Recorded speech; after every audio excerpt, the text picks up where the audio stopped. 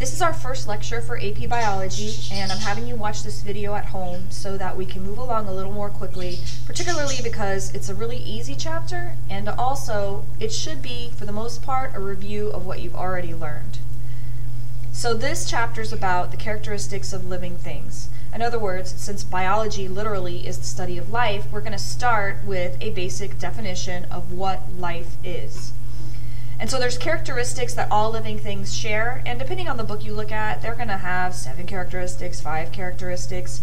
It really just depends how they separate them. They're the same characteristics, but some of them get lumped together or separated into 2. So we're going to go through them the way your book does. And so the first characteristic living things share is that they're organized. In other words, they're put together in a particular way. And we actually know these levels of organization, which I'm sure you've learned. In other words, we start at the chemical level with atoms, and the atoms make compounds. And then if those compounds are assembled in a particular way, we get organelles. And an organelle is a cell part that carries on a particular function. If we assemble several organelles in a particular way, we get a cell. And it goes on from there, tissue, organ. I have the definitions of these as we go on. So we call these properties of living things, we call them emergent properties. In other words, a property that results from a particular arrangement. In other words, if you have wheels and a chain and whatnot, you don't actually have a bicycle. You can't call it a bicycle until it's assembled. And the same thing is true here. If you're talking about a living multicellular organism, it's not actually a dog until you assemble it with a circulatory system and a respiratory system, and those systems then consist of organs, the circulatory system, so you're going to have the arteries and the veins and the heart and all of that. And so these properties don't emerge until you get to a particular level and there's an organization in a particular way. So another way they're organized, and this is another characteristic that living things have, is that all living things are made out of cells. Now, some living things consist of just a single cell, and so that's why we say that the smallest unit of life that can perform acquired activities is the cell, because there are some organisms that just consist of one cell. Okay, and then cells can be subdivided into 2 different types. Prokaryotic cells, prokaryotic literally translates sort of the first cells or before the nucleus. Karyote actually translates, I think, into kernel, like a kernel of corn. But prokaryotic cells, very simple, they don't have a nucleus. There's other properties, but that's the main one most people remember. They're smaller, you can see over here the prokaryotic cell. It's our bacteria. And then eukaryotic cells, which are the ones that have a nucleus. The prefix EU, eukaryotic, is a true nucleus. And so this would be an example of a eukaryotic cell, much bigger, the one with all the organelles that we're more familiar with. This diagram is just showing the levels of organization in another way. So here's your molecules, and then several molecules organized in a specific way. We have the emergent property of an organelle. And then cells, tissues, organ systems, the whole thing. I have the definitions here. So a tissue is a group of cells that work together. For example, muscle tissue consists of cells that have certain properties, such as the property to contract. Organs are groups of tissues. So for example, if we look at the heart is an organ, but it's composed of tissues that include epithelial. It's got a lining in it. It's got muscular tissue, particular cardiac muscle cells, etc. And then organ systems, you have the heart. It can't survive on its own. The whole system, the circulatory system, is the heart, but it also includes the arteries and the veins and the capillaries and all of that. And then an organism, that's an emergent property that we see, a multicellular organism, I should specify, doesn't emerge until we see all the organ systems functioning together. Or multicellular organisms, what we see is that the individual cells of a multicellular organism can't live on their own. They rely on other cells around them, whereas a single-celled organism has all the organelles. What we see in multicellular organisms is that they don't. So you have cells, for example, in plants, you have phloem, and phloem cells carry food down the plant. But phloem cells don't have mitochondria. They don't have a way of basically producing energy. So there's companion cells that work with them, making this whole tissue and organ system, and those cells provide the energy. So what we see again in a multicellular organism is that there's a division of labor, and they're not independent anymore. A population is a group of organisms of the same species. So you can have like a population of deer, a population of ducks. They need to be kind of interbreeding in a particular area. And then a community is several populations. So a pond community would be the fish, the algae, plankton if we're talking about the ocean, all the little invertebrates in the bacteria, etc. An ecosystem is basically these communities, and then add to them the non-living things. So the minerals in the water, the amount of water available, the acidity of the soil, all that non-living stuff around them that's going to affect them. And then the biosphere it means all the inhabitable areas of the whole Earth. So these are our levels of organization. All right, another way we can look at levels of organization is taxonomy. Taxonomy is those levels you learned, kingdom, phylum, class, etc. The biggest one is domain. Everything belongs to a particular domain. Originally, kingdom was the highest level, but as we've discovered more and more differences between organisms, we needed a level above kingdom. And so domain is our separating level. Now we have eubacteria, the true bacteria, domain archaea, which is our archaebacteria, and then eukarya, which is our eukaryotes. And there's some discussion about which one's more related to us. Originally you think archaebacteria, that would mean, the ancient ones, the first bacteria. They live in weird places where there's no oxygen, stuff like that. But what we've discovered, and again, there is some controversy. If you go on Google, you'll find some that say yes, some that say no, is that sometimes what we see is that archaebacteria have a lot more in common as far as their organization, the proteins they make, etc., with eukaryotic cells, the cells that compose us and plants and all of that, than the eubacteria do. All right, and so here's your levels of classification. I have 3 organisms here: leopard, human, and parrot, just to show you. So we all belong to the domain eukarya, so we have that in common. Next comes kingdom. Well, all 3 of those are in the animal kingdom. If we had a plant over here, the plant would be in eukarya, but now it wouldn't have anything else in common. After that level, it wouldn't match up, so because a plant would be in the kingdom plant.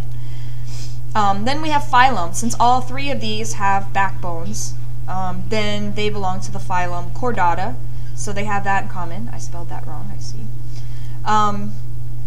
Class, now you see where a leopard and a human are more closely related than either of us are to the birds, because the birds are in a different class. They're in aves or aves, and aves have certain characteristics, beaks, feathers, etc. Mammals have different characteristics, giving milk to their young, live birth for most of them, and all of that stuff. Carnivora and primate. So now we see that the human and the leopard separate. Now if, let's just say, ape was in here, apes would be more closely related to humans than the leopards, because we'd get down here and they would still be in the same order as we are. And then we have the family, genus, and then the species. And so this is our sort of a breakdown. You don't have to know the specifics of these 3. You do need to know these levels. Sometimes I've heard like kings play chess on fine gold sheets. And then somebody in my class came up with, dang, Kevin, please come over for good, let's just say spaghetti. So Kevin, please come over for good spaghetti. Or darn, Kevin, and it's an easy way to remember it. Okay, scientific names. So binomial nomenclature. Nomenclature means a naming system. Binomial means 2, and so binomial nomenclature means we have a 2-name system for naming things. The genus is first, the species is second. Typically they're based on Latin. You saw those weird words on the prior page. We capitalize the genus, and either it's in italics, if you see it in a book or something, you may see it probably in italics, or you have to underline it if you write it out. Also, sometimes we can see the genus shortened. So if you have a book and it's talking about Homo sapiens and it mentions it a bunch of times, it may say Homo sapiens the first time, and then after that it's probably just going to be H sapiens. So I have a cute little thing here. In class I was going to have us do this, so whether these were written correctly or not. So if we look at E. coli, the initial, that's fine. The problem, there's actually two. Number one, it's not underlined or italics, and number two, the C is capitalized and it shouldn't be. And then Lumbricus terrestris, problem with that one, again, not underlined or italics, and the T is capital, so that's not right. Here's another one, Paraplatoma americana. This one, yes, we've got the capital and then the lowercase, but again, it's not underlined or italics. It needs to be one or the other. This one's fine, Rosa damascena. This one, capitalized, lowercase, underlined. Musa sapientum, missing the capitalization, capitalized, fine, not underlined or italics. This one's fine, Hydrocoeris, hydrocaris. We have it in italics, we have a capital, we have a lowercase. C. familiaris, this would be fine if somewhere prior they had actually said what this stood for. This is actually Canis familiaris. The fact that it's in italics is fine. And then Yersinia pestis, there's a problem with this one, and that is that it's both italics and underlined, and you choose one or the other. For fun, you can match them up. I'm not going to give you the answers. Alright, so our 6 kingdoms, here they are. Archaebacteria, that's our ancient ones. Eubacteria, which is true bacteria. Those are our 2 prokaryotic kingdoms. And then our eukaryotes, eukarya, that's the remainder of our kingdoms, under eukarya. Protists, there's some question about whether it's even a kingdom. They are thinking about kind of revising it, and so right now it isn't even for sure that it's going to stay a kingdom, but generally what kind of gets thrown in there are all the things that don't fit in any other kingdom. So generally they have one cell, or maybe they're colonial, meaning they have a bunch of cells that live together, but they're not necessarily interdependent on each other. So it's a little different than a multicellular organism where cells have lost their ability to live on their own. Animal-like ones are called protozoa, like your amoeba, paramecium, those pond organisms. The plant-like ones are called algae, like chlorophyta is green algae. And then the fungus-like ones are called slime molds. So they kind of just get thrown in there because they don't quite fit any other kingdom. Fungi, like your mushrooms, molds, mildews, what they all have in common is that they're multicellular. They have a cell wall made out of chitin, and that's pronounced chitin, not chitin. And they're heterotrophic. Not only are they heterotrophic, but they all absorb food. They all secrete enzymes that break down their food and then they absorb it, which is a little different than animals. Plants are multicellular also, but they're autotrophic. They make their own food, and they have cell walls made out of cellulose. So fungi and plants both have cell walls. In fact, lots of protists do as well, and most bacteria do. So when we say, oh, plants are the only ones with cell walls, that's actually, no, that's not right. Actually, it's more correct to say that animals are the only kingdom that none of them have cell walls, because all the other kingdoms have at least some of their organisms with cell walls. And so animals, multicellular, no cell wall, and we ingest our food. We either filter feed, in some cases, like a parasite, maybe they absorb it, but for the most part, we ingest our food, we eat. Here's some pictures of different kingdoms. A lot of people don't know ringworm is actually a fungus. That's ringworm here on the right under fungi. It's not a worm. It's actually a fungus, and it actually spreads out in a ring as it's basically dissolving your skin, because remember, funguses, that's what they do. They absorb their food, dissolve what's around it.